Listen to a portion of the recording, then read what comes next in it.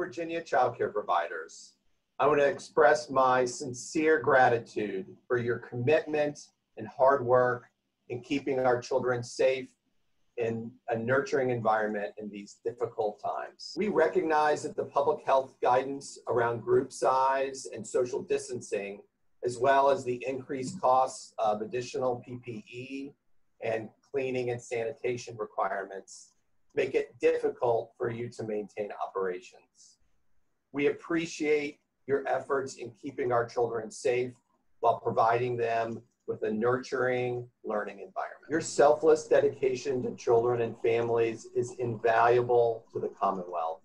We thank you for your commitment, and we are proud to serve you here at the Department of Social Services. To help address the financial needs of providers across the Commonwealth, a few weeks ago, the Department of Social Services approved 2,500 grants for a total of $23 million to help providers like you continue to serve families in your communities.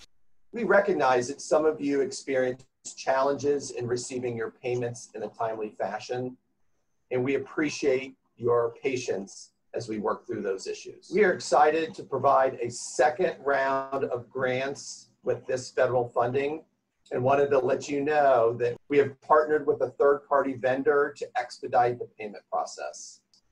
Again, we value the services that you're providing in our communities, and we're committed to providing you the support that you need to continue operations. And now for a few details about our new grant program, I'm going to turn it over to our Director of Licensing, Tara Ragland. Thank you, Commissioner Storin. I join in expressing our appreciation for the work our child care providers continue to do to ensure the safety and well-being of Virginia's children. We tirelessly work on the front lines to provide essential care to families.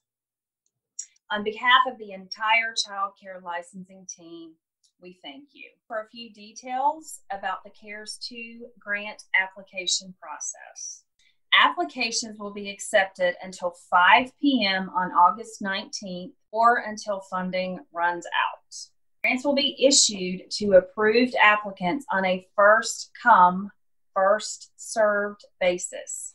Providers that received funds for CARES 1 can also submit an application for CARES 2. If your information has not changed, you will not need to provide all that documentation again. Payments will be for July, August, and September, and will use the same formula as CARES 1.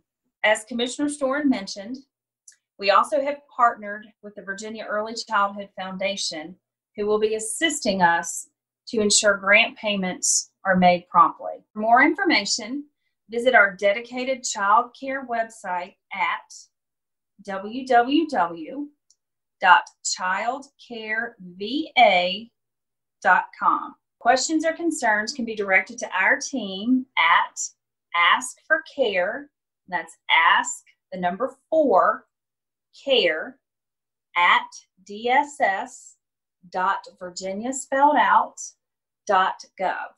We will continue to keep you informed about resources and information available to you.